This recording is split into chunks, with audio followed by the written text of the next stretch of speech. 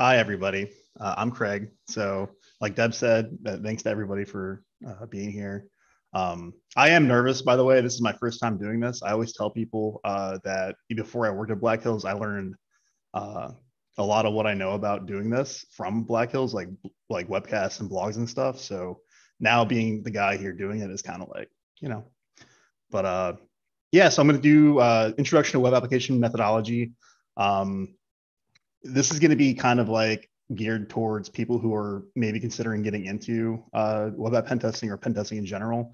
And I'm going to kind of make the case for if you're going to do that, why you should probably maybe consider starting with web apps. And it's going to be a very high level um, methodology focus, not super technical, not in the weeds, probably not going to actually hack anything, exploit anything today.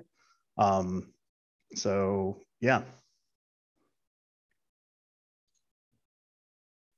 And the slides, I asked for a template and they told me there isn't a template, just do whatever you want. So you get dinosaurs. Um, about me, I studied computer science and computer security as an undergrad with some mathematics. Uh, I wanted to be a doctor, but turns out I'm really bad at chemistry. So I just went back to what I'm good at, which is computers and math. I graduated 2011, wanted to get into security. Things weren't great at the time in 2011, if anybody remembers. I got some offers, but they weren't really good. So I was like, I'm going to go with the money. So I started working as a software developer. But I did want to get into security. So I was like, okay, well, how do I go about doing that? So I would do my day job and then, do all the things you want, like home lab stuff at night and kind of like as a hobby almost, right? Uh, Eventually made the leap, started doing some red teaming for about an hour or a year. And then I went to Black Hills and I've been here ever since. They haven't fired me yet. So uh, personally, I started playing golf in January. I'm terrible, but I love it. I like football. I used to swim, but yeah. So why this webcast? And I'm going to kind of get on a soapbox here. And I'm going to actually minimize this. You guys are distracting. But no, so why this webcast? Why web apps? Um, it's one of those things where I actually got the numbers today from our folks. The demand in the industry for web application penetration testing is really high. We do, I think, more of that than anything else. And it's one of those things where like everybody's got a network, right? So they're going to be doing, regular pen tests, but everybody's got a website too. And we have a lot of clients that have multiple web apps, and we have some clients that have a lot of web apps. So it's a volume thing, right? And they're often externally facing.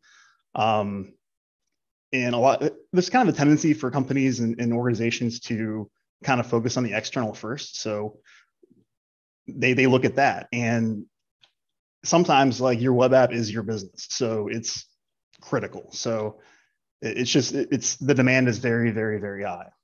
Um, and I think the barrier to entry for web apps is lower. So if you consider like the broad scope of pen testing, hey, I want to be a pen tester. You think about like, okay, I got to do externals, I got to do internals, network stuff. I got to do Active Directory, like assume compromise type stuff.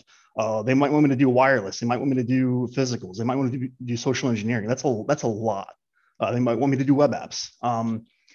Web apps, though, I think is kind of like a more narrow standalone thing. You can get good at web apps, and people will hire you just to go do web apps, and you can use that as kind of like a foot in the door. Okay, I'm getting experience. I'm getting some training or uh, learning on the job type stuff to branch out from there. I think we've even had people here at Black Hills who basically came in starting as, okay, you do web apps and then we're going to train you to do these other things and you branch out. So I think it's one of those things where it stands on its own. I think it's a very low bar to entry. The resources, there are a lot of free and very approachable resources out there, and we're going to talk about that. And the other thing is like, it's an opportunity for you to go figure out like, do I want to do this? Because a lot of people, I've known some people that were pen testers that are really good at the whole hacking bit, but if you follow our stuff, you know that that's not the job. The job product is the report. And you can be like really good hacker and like maybe not so great at reporting, and like you don't like doing that, and you're like, this is not for me. And I kind of had that same thing happen to me before I got into pen testing. When I wanted to break into security, I was like, okay, what's the cool fun thing? And it was like right after Stuxnet, and I was like reading about that, and I was like, oh man, that's so cool. I want to be a malware analyst. So I was doing all kinds of like reverse engineering, crack me's, dynamic malware analysis type stuff. And I was got to the point where I was getting interviews and stuff, and I realized I really don't want to do this. Like it was not for me. And I'd already done a lot of like work and learning and training, and I was like, no, I don't want to do this. So I think that if you're considering pen testing, looking at like a narrow slice, like something like web apps, and then going through and actually doing it and like doing some, hackneys, vulnerable web apps, and then writing a report is a good way to kind of like figure out, do I want to do this? Is this for me? Without, learning everything and then getting there and going, oh crap, this sucks, So it's kind of my take on it. And I think there's a kind of a straightforward path, and we're going to kind of wrap up the webcast talking about that. Like I said, there's a lot of free, good resources out there where you can learn this stuff. And the path from going through the learning and then saying, oh, I want to apply for a job and be a web app pen tester, it's pretty straightforward. So we're talking about that. This talk is going to be a methodology focused, not super technical. I have an hour. I can't teach you everything about how to hack web apps, but like, I want to give you the starting point. It's like, okay, this is how you approach hacking web apps. And then I'm going to point you at resources for learning to kind of fill in the gaps later. So that's what this is. And this is kind of like my short list in order of like how I approach web apps. It's very high level, and this is it. This is the framework that I use. I start my web app pen test with my report, my methodology, and I've got a skeleton of like things that I know that I'm going to do. And then as I go through them, it's kind of like a choose your own adventure where I'm doing my methodology and say, oh, they got this thing, so I'm going to plug that in there too. So we're going to kind of walk through that.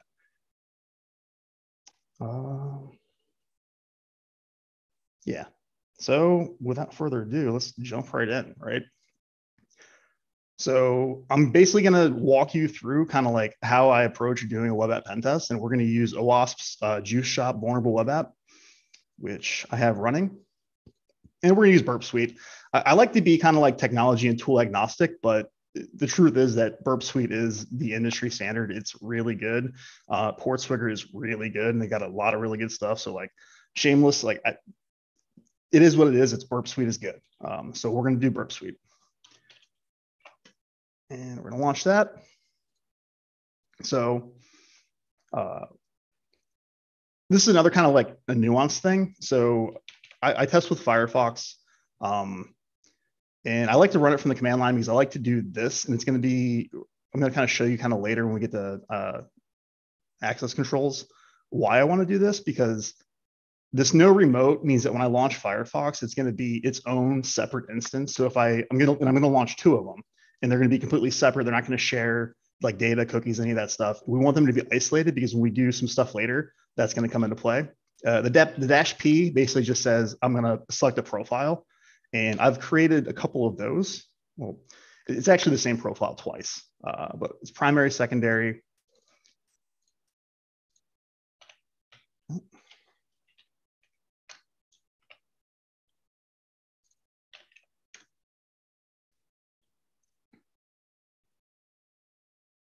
And secondary. And so now I've got, if it ever opens, there it goes. So now I've got two instances of Firefox that are running, and they're completely separate. We can minimize this one for now. In these profiles, I've made some changes to them, and a lot of it's cosmetic. And some of it's kind of functional and practical. So Firefox by default is really, really noisy. Brian King, BB, has a really good blog post out there about how to make it less noisy. So I've done that. I've got some extensions that I like to use. So we got your cookie editor. Probably not going to mess with that today. We got Wappalizer, and we got Foxy Proxy, which basically is just pointing my web browser to Burp Suite. So my project. And there's some other things in here that are like UI things, when we're doing reporting, and you guys know how important that is. Yeah, of course, because it's not running yet. But there's things like it'll actually show the entire URL and stuff like that. I wish this would go faster.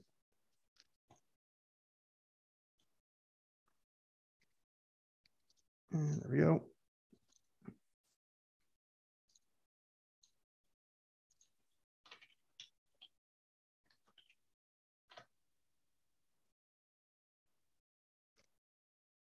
All right, so this is your starting point, right? Like, okay, cool. I got my browser set up. It's all good to go. I'm proxying through a Burp Suite, which you can see over here. And it's like, okay, well, now what? First thing that I like to do is I do host scanning. So you've got your scope, you've got your web app. So say the customer is Juice Shop and they're like, hey, we got this web app, it's Juice Shop, whatever. This is locally. So, but this is your scope. One of the first things I'm going to do is look at the host itself. So I'll do an nmap scan. I'm not going to do that because it's local and it wouldn't make sense to do here, but basically just scan for looking for other services. You would expect to just be able to see the web server, but occasionally you see some other stuff that may or may not be intentionally exposed. So just a high level, just see what's there, right? Also run Nikto, so we can do that.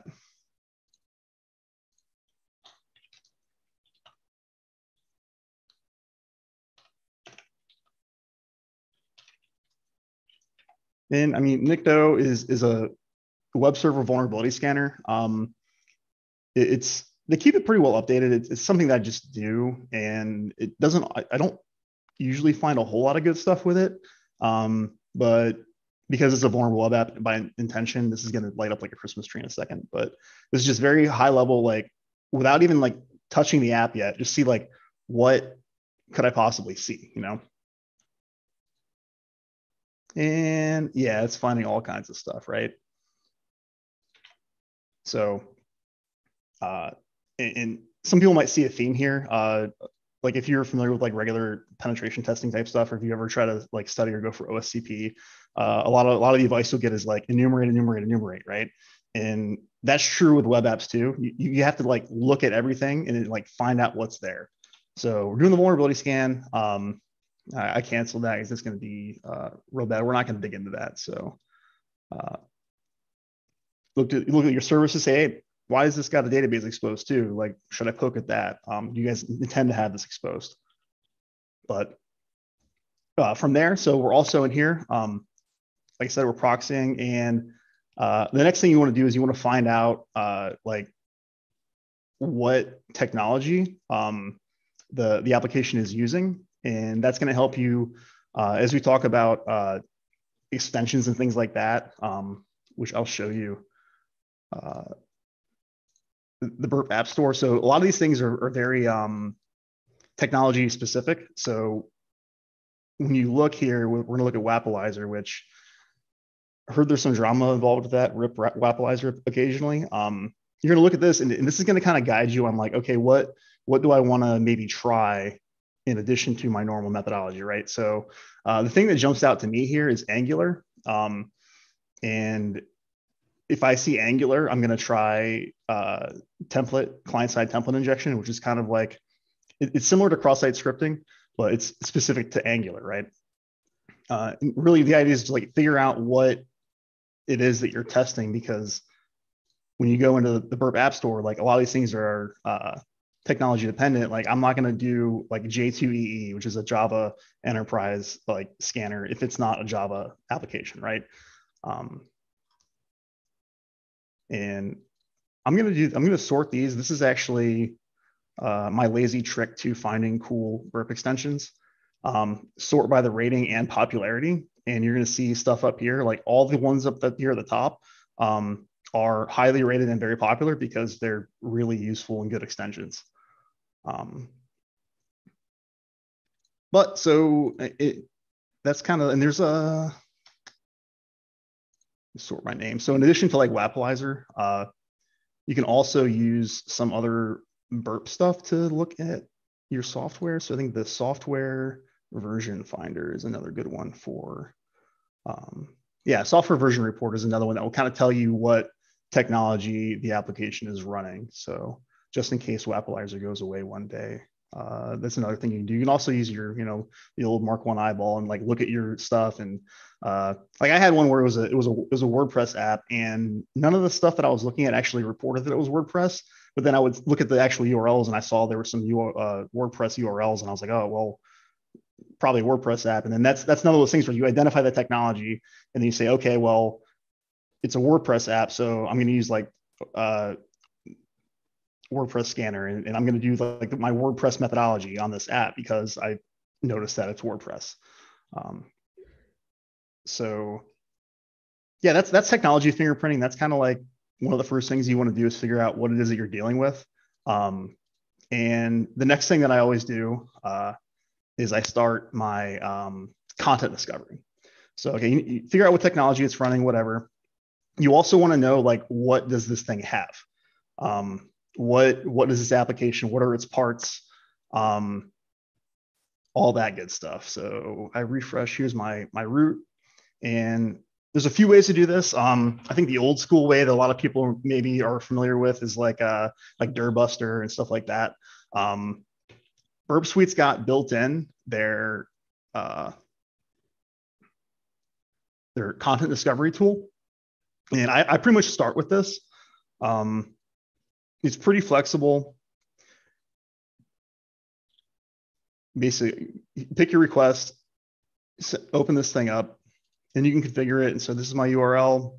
Sometimes if you got like an extension here, you can just delete that because you want to start at the application root. And basically what it does is it'll spider linked content. So anything that's in here, like this is a link. This is a link. It'll go through all these links like recursively and go spider the application. It'll also do directory brute forcing. So it'll look for kind of like what Dirbuster would do, where it kind of looks for application directories or files that could be there. You can customize that. You can change your extensions that you want to include or exclude. You can add your custom file, and this is sec lists on GitHub. If you just Google sec lists GitHub, they've got a lot of really good word lists for looking at web applications. And so my favorite are the raft lists. So I'm going to pick the raft medium files and the raft medium directories. And basically it's going to add these directories and files to the directory and file brute force. And you can also, we'll do 10 of those. Why not?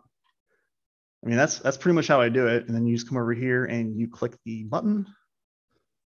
Oh, I didn't set my scope. It's not important for this, but so we'll go ahead and do that here in a second. But one thing you can do is in Burp Suite is set the scope for your test. And going out of scope when you're pen testing is bad. So it's a good idea to go ahead and set your scope. But yeah, so I know it's out. I didn't set the scopes out of scope, so I'm going to go ahead and run it. And like I said, this thing is going through, and I am capturing flags just by doing this, right? So it's spidering the linked content, and it's brute forcing directories and files, and it's going. And you can see it's not super fast, but it goes. And you can look over here, expand. Right? And this is all the stuff that it's finding. And the idea here is that linked content is important. If you do your manual enumeration, which we're going to talk about next, I always like to start this first. Linked content is important, but what we're actually really interested in is stuff that's out there on the web app that's not linked. So directories and files that are out there that it's serving up that are not actually linked in the application, probably not. It's probably important stuff. It's something you want to look at. So this thing is running. So we're doing our content discovery. And the other thing I do is like, once I get that going, I've done my host scanning, I've done my technology fingerprinting, I'm looking for content. Now it's like, okay, well, now let's look at the application. So I do manual enumeration, and it's just me coming in and clicking through everything. Like I'm clicking through everything in this just to see what's there. And I'm looking for paths. I'm looking for really like what all's here. Just to get a feel for kind of like what the app is. And yeah, so once you're familiar with the application, and in full disclosure, I've played around with Juice Shop a little bit before, but like I've not done a full run. I don't know what's in this thing. I know there's a bunch of bad stuff, but like I'm kind of going here blind, because this is a methodology, this is raw, this is methodology focused. I don't know what I'm going to find in here. Yeah, you just click through. Oh, we got account. We can log in. And just poke around, see what all's in here. I'm going to go ahead and log in. I did look up what the credentials are for the regular user here. So spoiler alert, you can log in with this guy. And so we're going to log in. One thing I like to look at when I log in is like what the actual authentication process looks like in terms of this right here, right? Is setting session tokens and things like that. Like when I enter my username and password, what does the application give me back? Because that's going to give me an indication of what valid sessions use to stay valid and be authenticated, right? And we're going to talk about that a little bit more later. But yeah, so I'm logged in now. I think I can go to my profile here, and I like doing that because that gives me a baseline.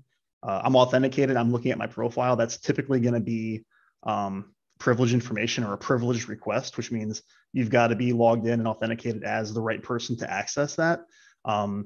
And that kind of thing is useful when we start looking at access controls and things like that. It's running really slow, which is a concern, but whatever. Yeah, so I'm in here.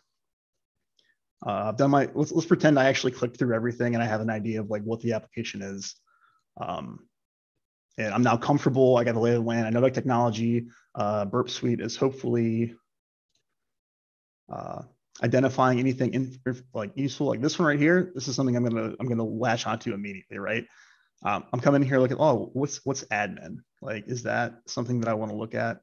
And the answer is probably yeah. That is something of interest. But for the sake of the lag, we're just going to stop that. Yeah, we're going to close that. All right, so you've done your manual enumeration, you've done your technology fingerprinting, you've done your content discovery. Okay, this is my attack surface. This is the app. I got a pretty good idea of like what I'm dealing with here. Next, I'm going to scan and fuzz. And so I'm going to go to my targets thing, and where is Juice Shop? HIJ, here we go. I'm going to use the Burp Suite scanner. It's really this straightforward, this easy.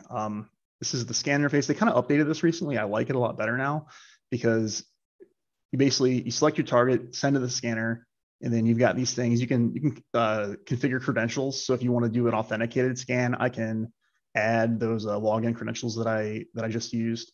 We're not going to mess with that though. It's got different types of scans, and I like to do my manual enumeration before I do this because depending on the size of the application is going to determine which one of these that I want to do. Because if I do deep and it's like an enormous application with thousands of directories, it's going to take forever. If I have a week for a test, I'm not going to get finished. So I might want to do something that's lightweight or fast or balanced depending on kind of the scope, right? But we'll go ahead and we'll do a deep one. Click OK. And yeah, so it's running a vulnerability scan against this thing, and we're going to see some confetti down here hopefully in a bit. But so you go back to your dashboard, you see all of your running jobs, and this is the one that we just started.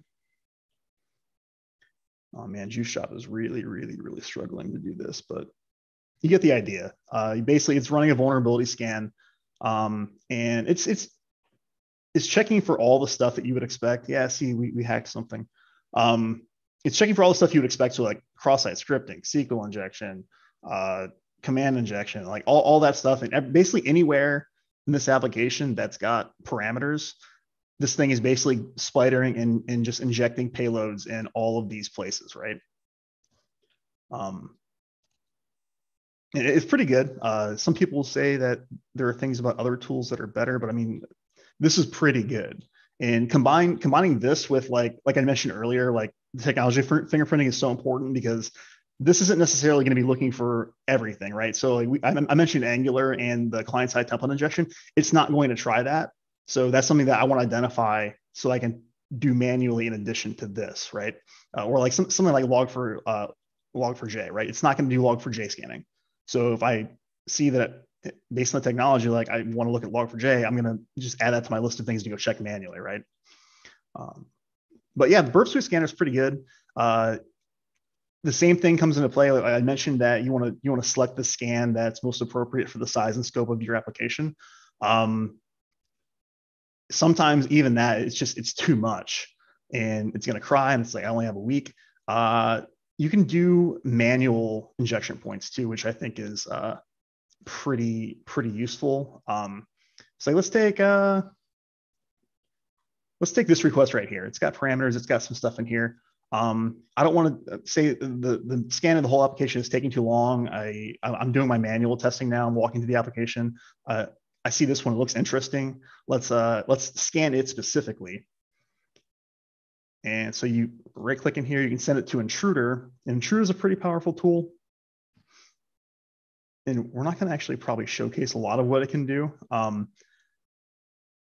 But one thing you can do is here, you can select the injection points. I'm going to go ahead and hit auto so that it goes ahead and it highlights and selects all these green blocks are places where it's selecting that as payload positions. And instead of doing an intruder thing right here, what we're actually going to do, and I don't care about that one. So I'm going to say, I'm really interested in these fields right here. I want to fuzz those. And you right click and you can scan define insertion points. And basically what it does, it's doing the same thing you would do with the scanner, but instead of like crawling the entire application of all the discovered content and scanning and fuzzing every different field, it's only going to scan the ones that I've picked, the ones that I'm interested in here in this request. And so we'll go ahead and launch that. And yeah, see, it's now fuzzing just those 3 fields that I gave it. And you can see here, Burp Suite is finding stuff. And I'm going to sort by the stuff that I care about. And it really hasn't found anything cool yet. But the idea here is like, okay, you've done your scanning, you're doing your manual enumeration, you're doing some of your manual testing by hand while this is running, and it's coming up with these results. And I use that as a starting point. You're going to get a lot of false positives. And I mean, that's the job, right? You run the scanner, it comes, hey, we got all these problems. And then I would go through here and, read about it, figure out, what part of the request is actually, no, it doesn't actually have anything on that one.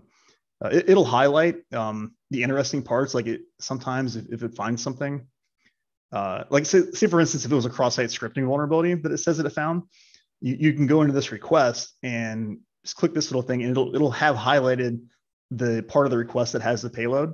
And so you can take that and say, okay, this is what I want. Let's go replay this. Let's go do it manually and verify that this vulnerability exists or that it doesn't exist. And Burp is just kind of like,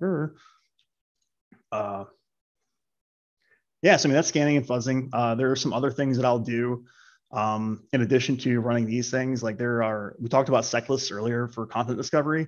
They also have some payloads in there that are really cool. So they got the, I like the polyglot payloads, which are basically, they're injection payloads like SQL injection or cross-site scripting payloads that are formed in such a way that they are going to hopefully get through any kind of like language or back-end conversions that go on in the application. And so I'll do payloads like that. as well.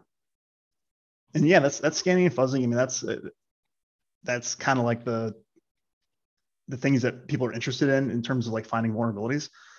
But let's move on to, so once I've got the scans running, I'll move on to more of my manual process for testing. And so the next thing on the list after scanning and fuzzing, I have authentication and session management, which we talked about that earlier, where I was watching the login process. I'm trying to get an idea of like, okay, how are sessions like created and managed and maintained?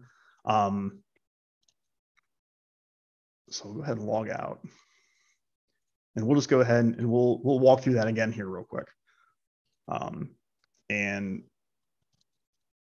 I've got kind of a checklist for things that I'm going to look at for authentication and session management. And one of the first things is username enumeration.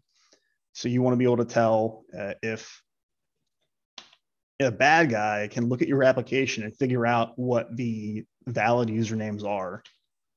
So we know this is a valid username. This is the one that's configured. And fake password. We're going to give it an intentionally bad password. So if the bad guys can identify which users do and do not exist in your application, that can give them an opportunity to do a more targeted attack for like credential stuffing or password spraying. And we're going to go ahead and try to log in. Bad password, of course, it failed. But what I'm looking for here is I know this account exists, and I know that I give it a bad password, but I'm looking for things that will give away in the response whether or not I can identify if this user exists. So this is a response. It looks pretty straightforward. I'm probably not going to find anything here, but I am going to send it to the Burp Suite's comparer tool, which is my kind of go-to for doing this. It's like, okay, that's in compare. Let's try another one. So we tried the user that we know exists. Now we're going to try a user that, I mean, hopefully doesn't exist, right? And we're going to try to log in with them with obviously a bad password. And so we got this request up here. Yeah, it looks like kind of the same thing, but I'm going to go ahead and send that to comparer too. Now that I've got these things both in comparer, and it was the responses are what I was sending, right? Because I care about what the application is giving me back. And you can go in here and compare the responses, and it'll highlight anything interesting. And what you're looking for here are differences and discrepancies. So if this were to have like different text down here, then I would know that the application responds differently to invalid logins for accounts based on whether or not they exist.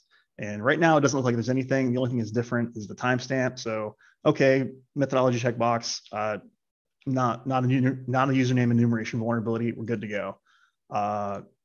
And you go ahead and repeat that process like with other things. So account creation is usually a good one. Password recovery, looks like this application has that. You do the kind of the same process here and do the same process and just see, is there any way that I can identify valid usernames in this application? So we're now going to actually log in.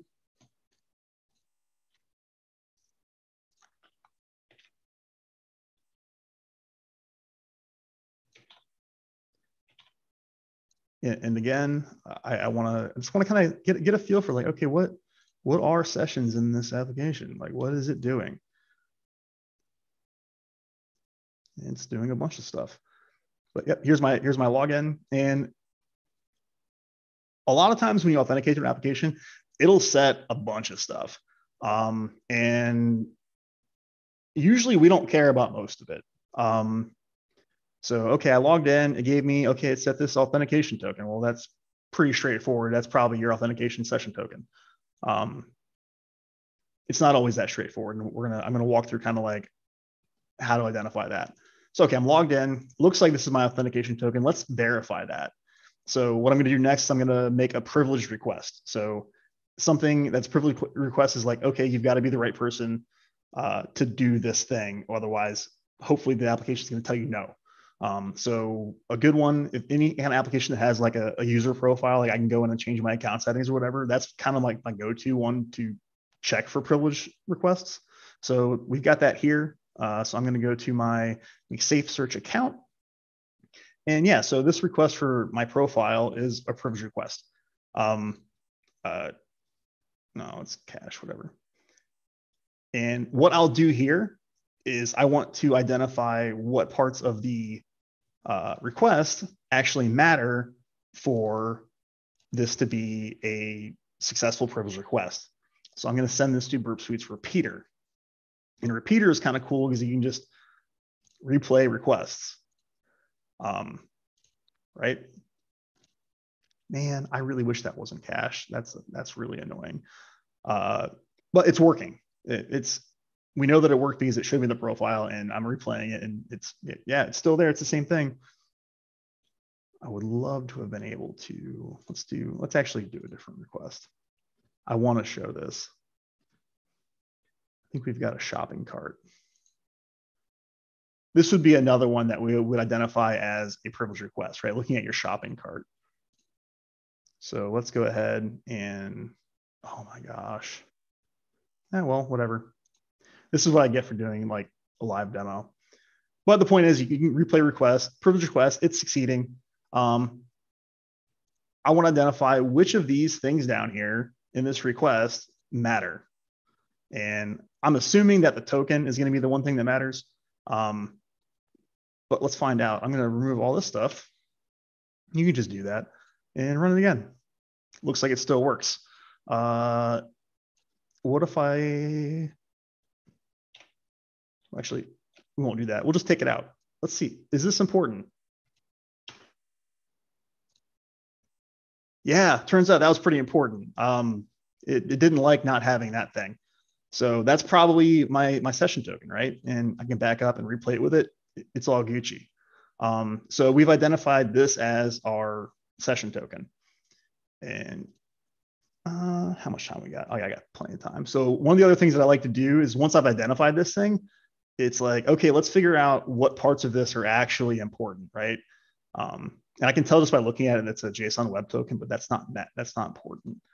So what parts of this thing are important? Like if I delete that, right, just one character, get rid of it, it fails. So that character was important. So I want to identify, are all of these important? Are just some of them important? Like what can I get away with here as an attacker? And the way I'm going to do that is I'm going to send this to Burp Suite's intruder. Here's my request in intruder. And I'm going to select the token value as my insertion point. And I'm going to do sniper. So I'm only going to do just this, just going to rub through it. And I'm going to configure the payload to be the character frogger. And basically what this thing does is it will replay the request that I send it.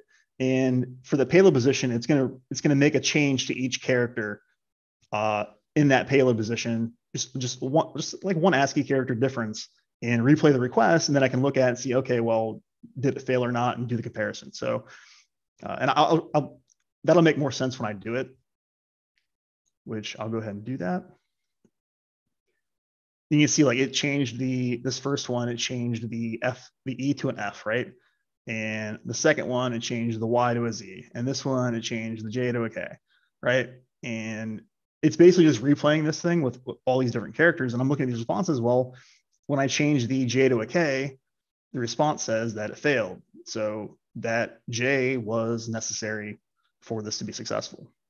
And it's going to take forever, but really just looking at the responses, you're trying to identify like what parts of this token are actually being correctly validated by the application. And because it's a JWT, like changing any of them is going to make it fail. So these are all going to be 500 error codes, and it doesn't like any of this. Spoiler alert, we're not going to wait for this finish. It's going to check all of them, probably. But that's what you would be looking for there. Another thing I like to do, and I think this one is actually, if I remember correctly from when I did this before, this one actually is a finding in this tool. So I'm going to check for if sessions are properly invalidated when I log out. And there's a lot of applications where they don't. So this is my privilege request. Hey, I want to look at my profile. Am I allowed to do that? Yeah, sure, because you're logged in. Okay, here's my profile. Yeah, it's all good. send a repeater, replay it. All good. Now, what happens if I log out of the application? Right? So if I can actually get to my logout button. Okay, I'm logged in. What if I log out? Yeah, I'm logged out. I'm no longer authenticated to the application. This privilege request should fail because I'm no longer authenticated and that session should have been destroyed. But, oh no. But it's working, right? This should not happen. This is a finding. So at this point in my methodology, I'm clicking that button, I'm taking a screenshot, right? I'm saying, hey, I logged out of this application and I just replayed this privilege request and it's giving me what I want. That's probably not good. So again, that's just one more thing that I check. Trying to think, authentication session management. Yeah, that's kind of the methodology. It's kind of the checklist of things that I look for. The next thing on my list are access controls. And I like to do those after authentication session management because part of access controls is knowing what makes a valid session. And oh, man. So let's log in again.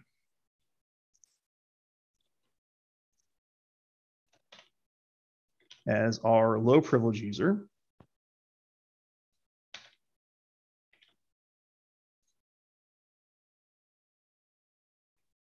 All right, we're authenticated. Let's go ahead and make that privilege request. And I'm going to, we know this is our session token. I'm going to go ahead and grab this guy. And now what I want to do is I want to test access controls. And there's kind of two main categories of access control vulnerabilities. You've got your horizontal access control vulnerabilities and your vertical access control vulnerability. So horizontal is like, hey, I'm a user on this application. I'm authenticated. I can request my own profile. But if I request like Deb's profile, I shouldn't be able to get her profile back. If I can get her profile back when I request it, while I'm authenticated as me, then that's a horizontal access control vulnerability. Vertical is like if I'm a regular user, like I'm Mr. McSafe search here. If I make a request for an administrative function, like a power user type request that is only allowed for them to do, and I can do that as a Mr. Low Privilege guy, then that's a vertical like access control vulnerability, right? Remember when we talked about Firefox and our profiles? That's where this comes into play. So I'm logged in with Mr. McSafe search here. I also want to log in with an administrative user in this completely separate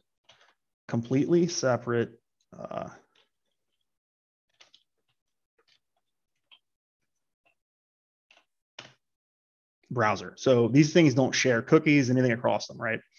So I can go to the application eventually. Oh no. What is this? Hey, there we go. And you can see in my separate instance of Firefox, click this, I'm not authenticated. So that's all working great. But I am going to go ahead and I'm going to log in as the admin user here, right? So this is an admin for the application. It's a power user. He's got more privileges and abilities than Mr. McSafe search over here, right? And oh yeah, confetti. And so what I'm going to do here to test access controls is I'm going to take the session token from this guy, which I've copied here. And we're going to load a Burp Suite extension that is one of my favorites.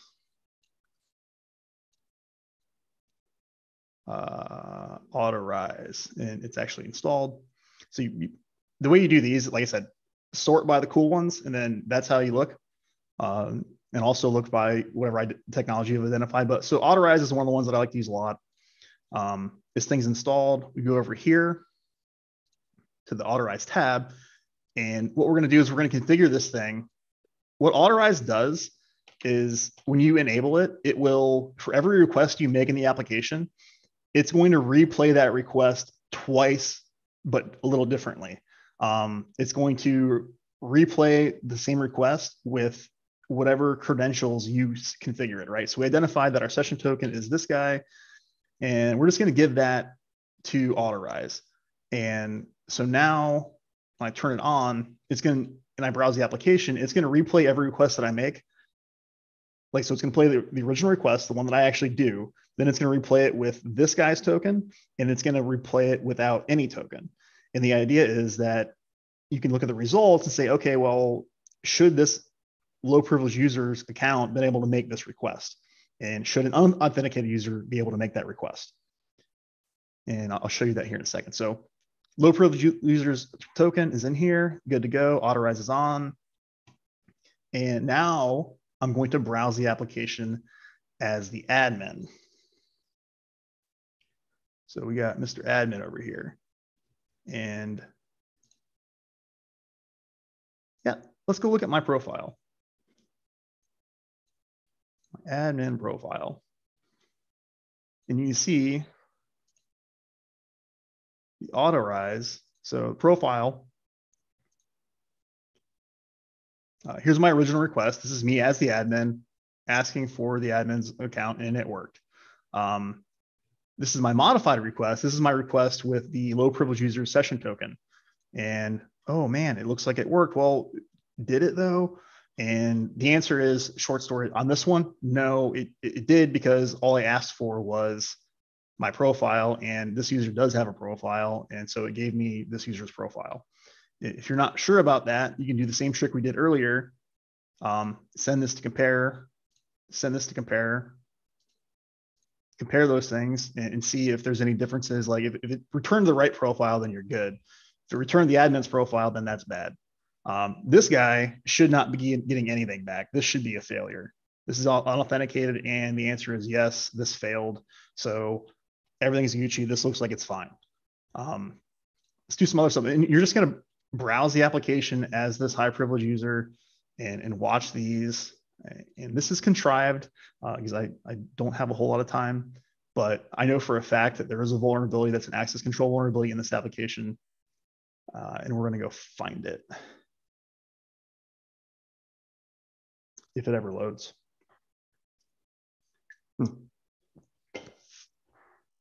So looking at my profile didn't have an access control vulnerability, but let's try if we do some other stuff. Let's go and buy some fruit.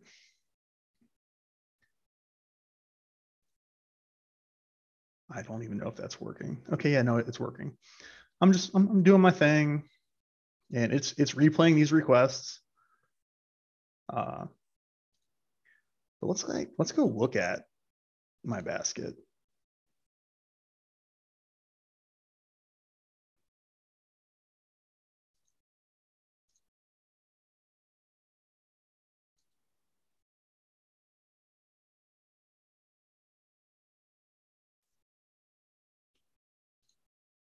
All right. So let's look at these things. And what I'm looking for here is, it looks like this is indexed by this number right here. And this is me looking at my basket, and this is me getting back all the stuff that I put in my basket, right?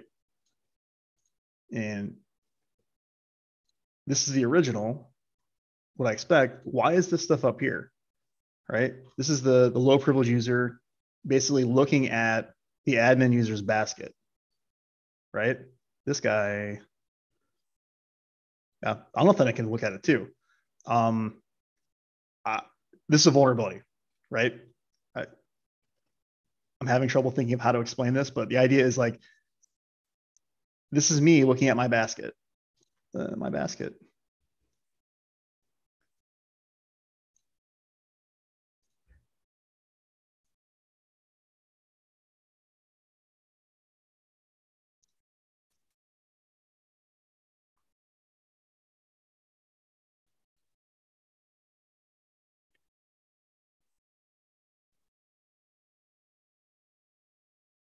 I'm just waiting for it to load.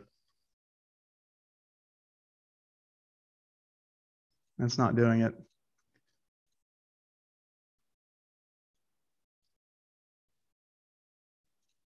Oh, well, live demo fail. Believe me, this is a vulnerability. This is me going, hey, I want to look at my basket. This is my admin basket, and I'm the admin. That's all cool. The API call on the back end here that makes this request is how it actually loads the data for this basket. But anybody can make that request and get the data for this basket, which is presumably sensitive. So long story short, that's an access control vulnerability.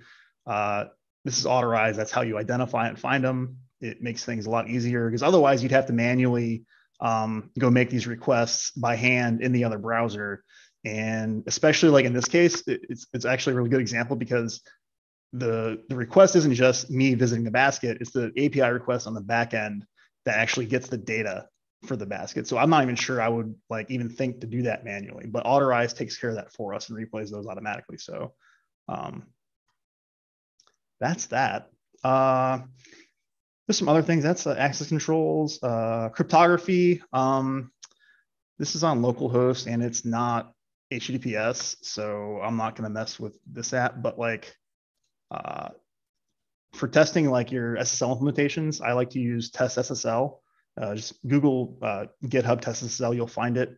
And we're going to do Google. We'll do Google. They won't mind. And really, I'm just going to run this thing. And what it does is evaluates the SSL certificates for the application. And this flag, this is my output flag. And basically, it's going to give me a nice little HTML report when it finishes. And here it goes. It's running. And you'll see it's going to check for like whatever protocols and ciphers this thing uses and offers. All bad Google. Deprecated TLS protocols, and it'll look for other like vulnerabilities and weaknesses in the SSL implementation. And it's important. I mean, actually exploiting like an SSL TLS like weakness or vulnerability is like pretty much always going to be outside of the scope of what I'm going to do on really any pen test. But you want to be able to identify it. And this is just a really nifty tool for doing it. There's some other tools that you can do. I can't remember the like SSL labs maybe, but they're like public web apps where like you can give them a URL and it'll go do this for you and it'll give you like a nice little report card. I don't like doing that because it's kind of like I'm kind of doxing my customer, right? I just gave this third party company like the URL for this app that I'm testing. Like why would I do that? And also not all the apps that you're going to be testing are going to be external. Like sometimes you have to. It's an internal application, so you got to tunnel in, and then this SSL labs isn't going to be able to see that thing as it's inside. But with this tool, you can take it with you into the network and run it there, and you can do the same thing, right? So that's why I prefer this. And the output's nicer, gives you a nice little HTML report. But that's that. And I mean, honestly, that's my methodology. Like I'm at the end of my checklist. Like there are some other things that I will mix and match. Like I said, it's very much a choose your own adventure. So what's one that I want to do? Yeah, I think this thing has an upload. Yeah, so like this. So this is one where as I'm doing my manual enumeration, I'm going through the application. I see that there's a file upload, right? So I can do I can update I think it's my my picture. And so file uploads are one of those things where as soon as I see that, actually I don't even care. Images. I've got a blank white image that I like to use for this kind of testing. So select that, upload this. File uploads are another injection attack vector, right? So that's my upload request. Go to my proxy. And this is one of those things where as soon as I identify this, I'm like, okay, that's a piece of my methodology that I'm now going to implement and add because I found that it's got this capability. So here it is. This is my image file upload. And I'm going to use, I don't have it installed. Something that I know about that is a burp extension that's really cool. And it's the upload scanner. And you can read about this. Basically, this thing will replay your upload request. This guy. And then all this content, all this stuff that's part of your file upload, it's going to take that request and it's going to start like fuzzing and scanning it, right? And this is something that the regular burp scanner wouldn't do. It doesn't do this stuff. So it's not until I identify the file upload that I'm actually going to try this. So I found it. Is this thing? Okay, upload scanner is installed. And how we're going to do this is we're going to right click, extensions, upload scanner. There's supposed to be text there that says send to upload scanner, but it looks like it's broken. But I'm going to click it and trust it. And it worked. So it sent my upload request to the upload scanner. And it's configurable. There's one that you always want to do. This one right here. Check that bad boy, because when I run this thing, what it'll do is it has this done uploads tab. It'll show me all the upload requests here. If you don't check that, then it won't. And then you don't know exactly what it is that worked or didn't work when stuff happens later.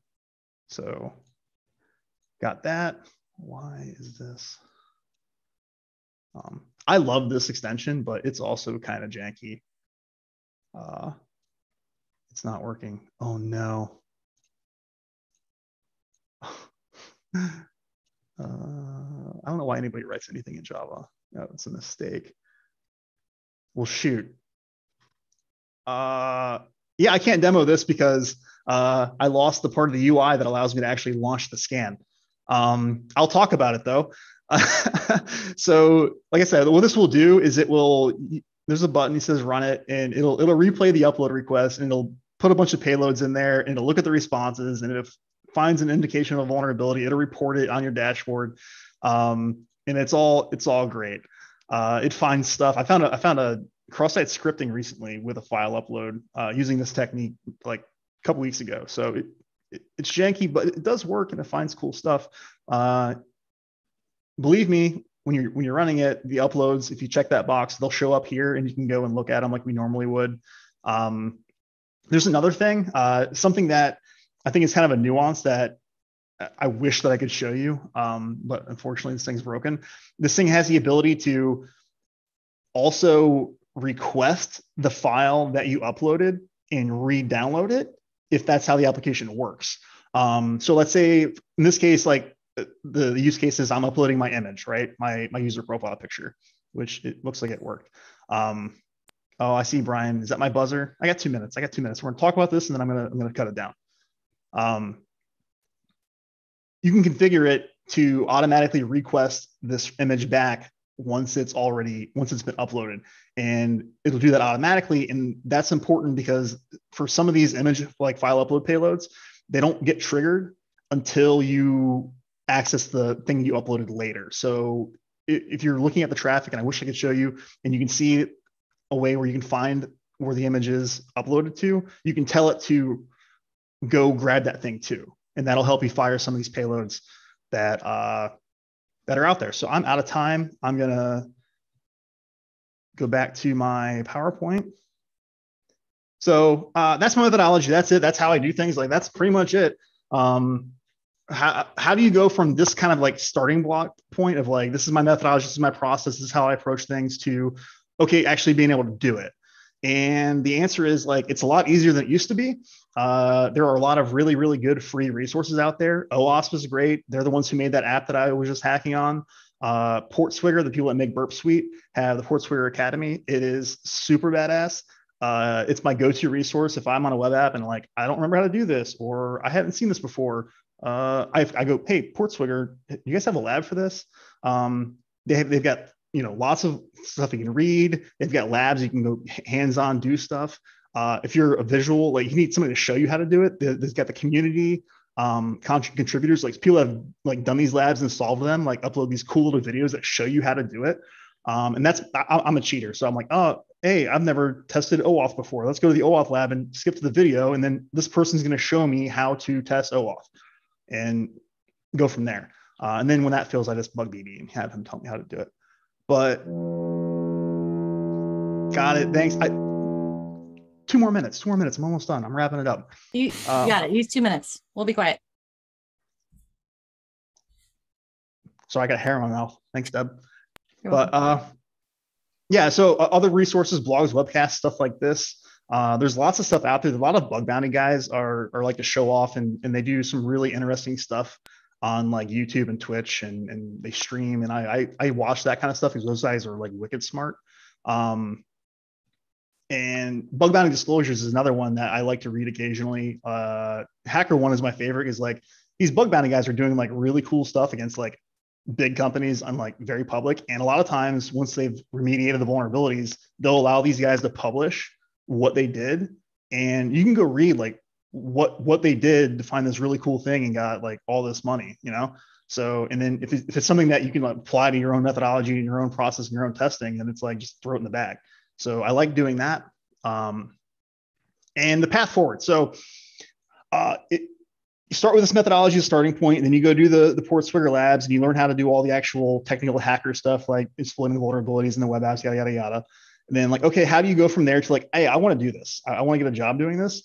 And the answer is just do it. Like, do what I just did. Like, get this vulnerable web application, go hack it, and then write a report about it. You can get pen test report templates like online. Just go Google them; they're out there. Go do your learning, go do your practice on this web app. Then like write it up. Like say, hey, this is how I did this, and what that gives you is not only have you developed your skill set and learned how to do stuff, and now you've got like a writing sample. You can go to a company and apply for a job and like, hey, I'm a web app pen tester, and here's an example of me doing the job, and this is how I can write, and this is the actual product you're going to get from me. And employers like that. That's a really good idea. So do that, show your work. Portswigger's got a certification. I haven't taken it. I've heard good things. It's very practical. It's kind of like the OSCP, where they basically give you 2 web apps in a few hours, and you have to go, get access, elevate your privileges, capture the flag, and they'll give you a certificate for doing that. And I'm not taking the exam. I know people who have. I've talked to them about it. I would at least interview somebody who has that. Like I would say, hey, yeah, bring them in. Let's talk to them about it. So if you want to do this, like that would be another thing to do. And that's all I got. I'm really glad that I got through a whole hour. So. Well, I think you probably could have done 10 minutes and we would have had filled the rest of the time with questions, because there was a ton of questions that came. Yeah, I had to close Discord because the hands were. Yeah. Deb, do we want to hit some of these now? Yeah, let's hit some of these questions. Ryan had an actually good idea that we might do a whole nother session on, hey, these are questions from a most recent webcast you seem to be very interested in, and then we'll just fire them at Craig. But we could do like a webcast after hours or something like that, where all we do is just spend another hour talking. Yes. Let's pick a couple. Definitely Craig first. Good job, buddy. My goodness, that was thank you. Fantastic for your first go around. Let Craig know in the chat if you appreciated and liked the content, because I feel like y'all loved it. But thank you guys for showing up. That was really fun. Mm-hmm. Yeah, I'm tired. I need a nap, and I didn't do that.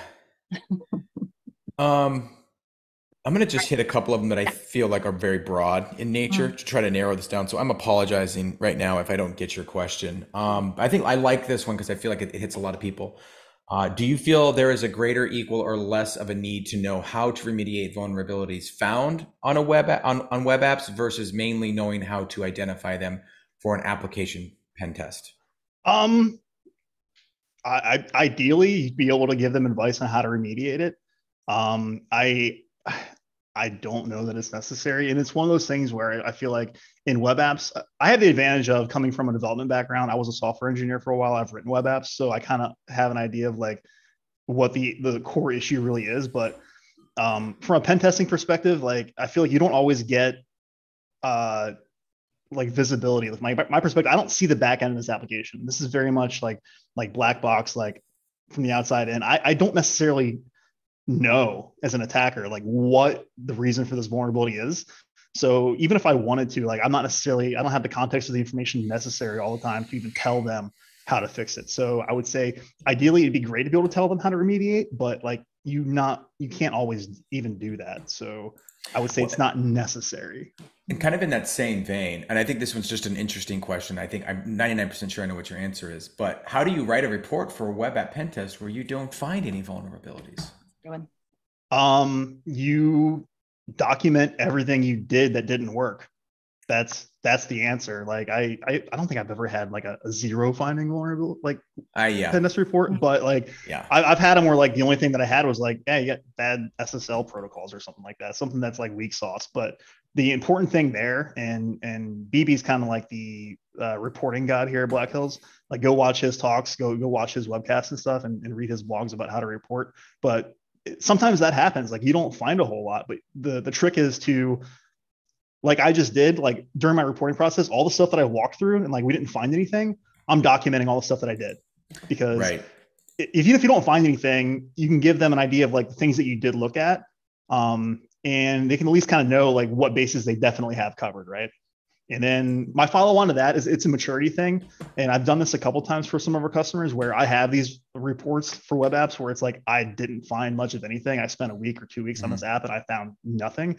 And that at that point, that's where I would maybe recommend them considering doing something more, doing like a bug bounty instead of in addition to their pen testing. Maybe consider doing that, because then that's going to get a lot more eyes, a lot more higher skill people.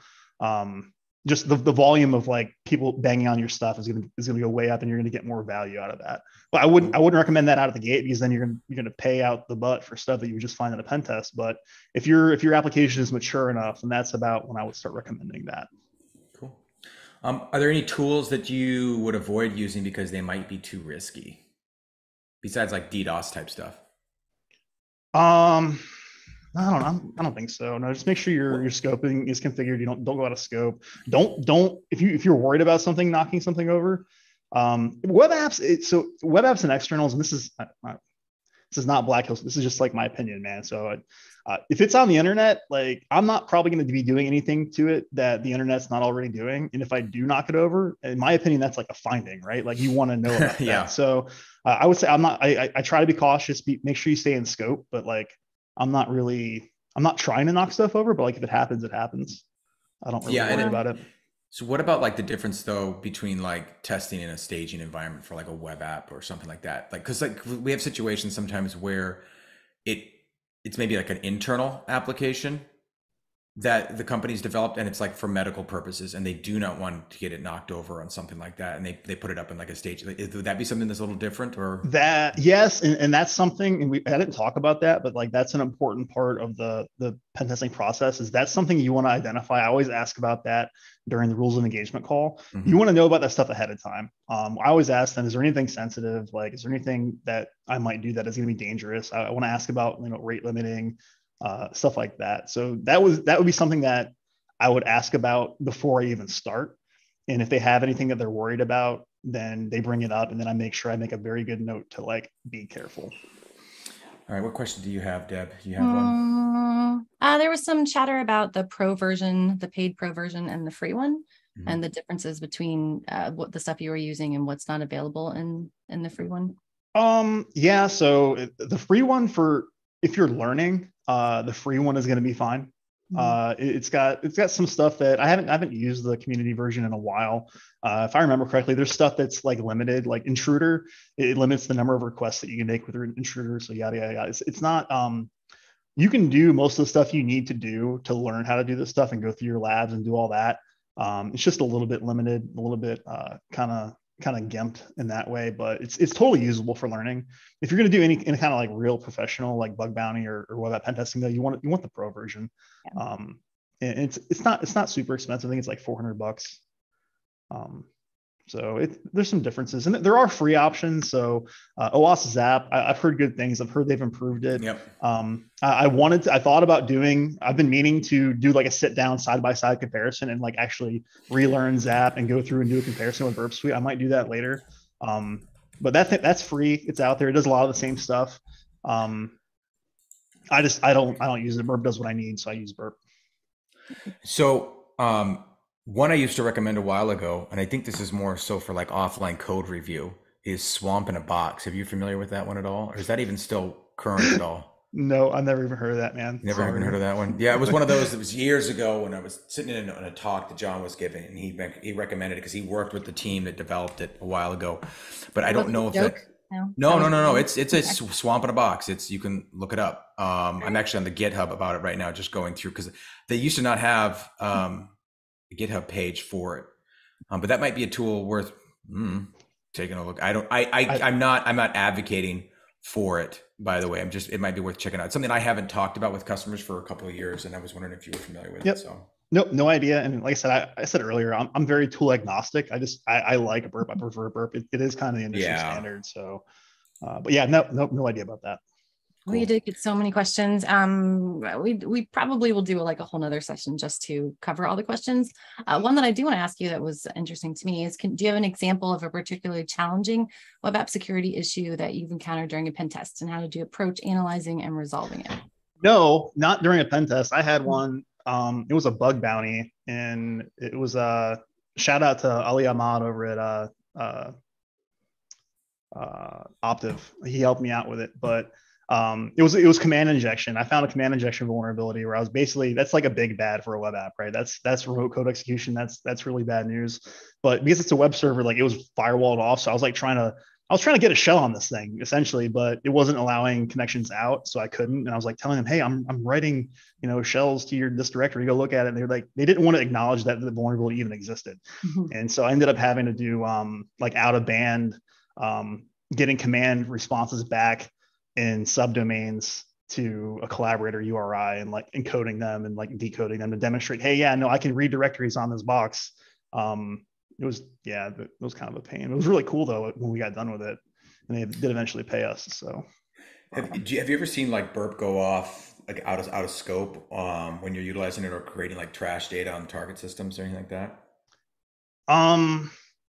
Going out of scope, you want to configure your scope so that doesn't happen, but things can happen, especially it does a lot of any kind of scanning and fuzzing is going to be submitting payloads. And if that actually gets written to a database or whatever, it's going to be reflected, and it's going to be now stored in the application. So that can happen. And if you do get a successful payload, they're going to have to do some work on the back end to go clean that up after the fact. I haven't had any catastrophic incidents though that I can remember. What else you got, Deb? There's a lot, but they get really into the weeds. Yeah. I don't want to do this. This was not that kind of talk. Please don't. Exactly, yeah. and that's why I'm hitting some more higher level stuff for you, because I think if we can get into the weeds, we can talk about one specific example. But I like the more general stuff with these webcasts. So yeah, for sure. What else you got, Deb? I really was gonna just kind of wrap up because we're about 15 minutes past. Yeah, one thing I wanted to say, if you want more of Black Hills or Backdoors and Breaches or anything of the stuff that we do, we just created a new expansion deck with Red Canary, and they right now are having they're playing a game. So it started at 2. It's a little late, but I posted a link in the chat if you wanted to go and check it out. And yeah, that's kind of all I had. Good job, Craig. Again, well done. This is not the last that we will hear of you, sir. Thank you guys for having me. A lot of knowledge to share. Mm-hmm. Thanks everybody for showing up. I hope it was a good time for you too. And if you want someone like Craig to do your web app pen test, you can reach out to us. Get in line. Get in line. Well, especially I will say right now, if you have any work that you want done in Q1 next year, now would be the time to talk to us, because it's pretty crazy. Q4 is crazy anyways. Yeah, so, for sure. Cool. We had to plug what we actually do. So we do pen testing. We have a SOC. We do backdoors and breaches. You know where to find us. Incident response. Almost at this point, I'm kind of just. I don't want to say we're the Walmart of Target. I could take Target. I think the Target of pen testing firms, but run it by John. Yeah, I'll run that one by John. Wegmans is classy. I don't even know what that is. That sounds very boutique. They don't have Wegmans in Arizona? You don't know? You're missing out, dude. Yeah, it sounds like I am. I can't be trusted in Wegmans. I don't make that much. This definitely does sound like a BHIS version. Yeah, of things. maybe. So yeah. All right, I think we're done. Thank you guys for joining us for another Black Hills Information Security webcast, and we're usually here on Thursdays, 1 p.m. Eastern time. So we'll see you next week. Brian? Brian's gonna kill it. Kill the fire. Kill it. No. Kill it.